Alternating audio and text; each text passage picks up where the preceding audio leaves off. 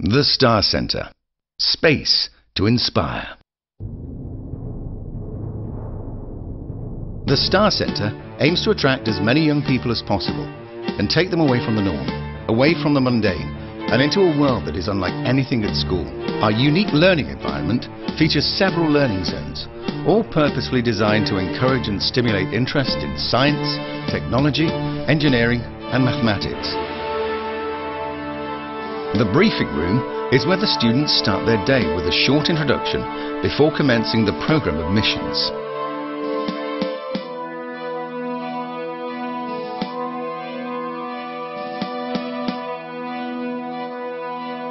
The versatile seating can accommodate up to 60 students, or the seats can be rolled back to make a standard-sized classroom if required.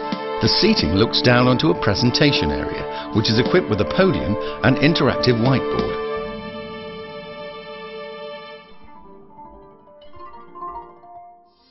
The Cosmodome is a new generation planetarium and 360-degree cinema, where the film totally surrounds the audience. We take the students on a tour of our solar system and look at the planets and their major moons while learning interesting and fun facts about each planet. The solar system tour is complemented by our planetarium show, which includes instructor-led night sky and astronomy presentations tailored to each level of the national science curriculum, Earth and Beyond. Holding at T-1.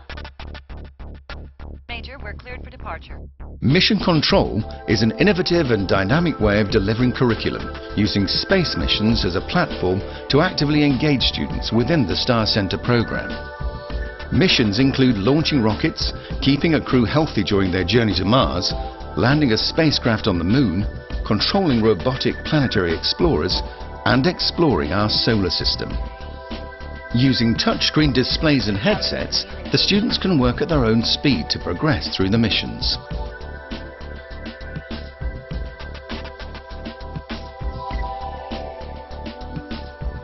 Mission Control can be used as an operations centre to organise activities and investigations in the various parts of the Star Centre, as well as out in the field, which will enable participants to develop team building and problem-solving skills.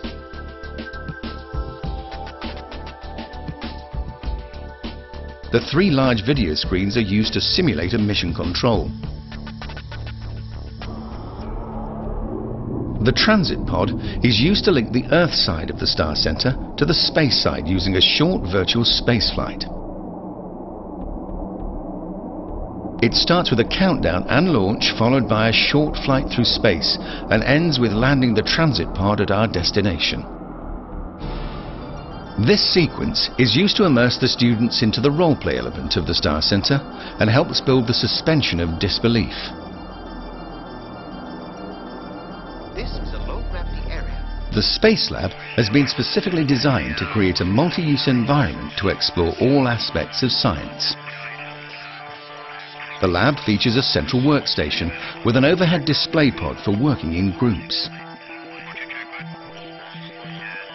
The lab's main delivery is via a suite of 20 workstations, each with a PC allowing direct interaction with touch-sensitive screens.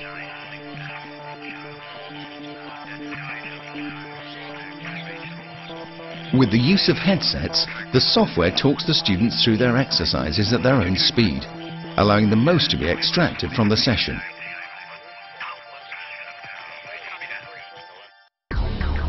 The Astrobotics Lab is used to explore all aspects of robotics, including systems and control.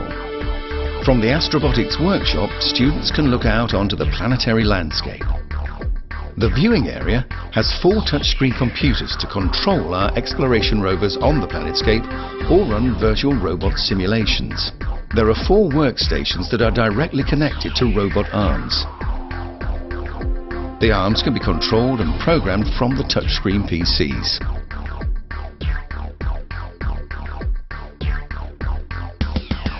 The airlock is a themed area used to link the Space Lab, Astrobotics, Transit Pod and Planetscape. It is equipped with spacesuits and helmets for the students to wear when they go on their EVA, extravehicular activity, or moonwalk. The planetscape is used for our EVA and robotic exploration using the planetary rovers.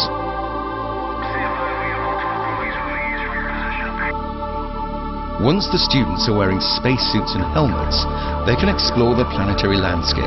They're able to study the rock types, geological formations, and look for evidence of life.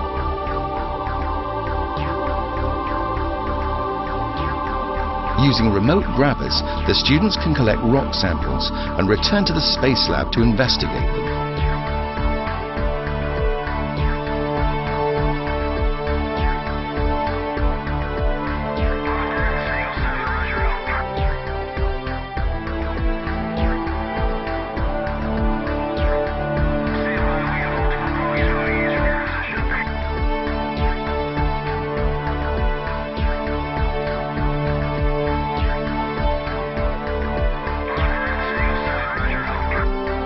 The Star Center. Space to inspire.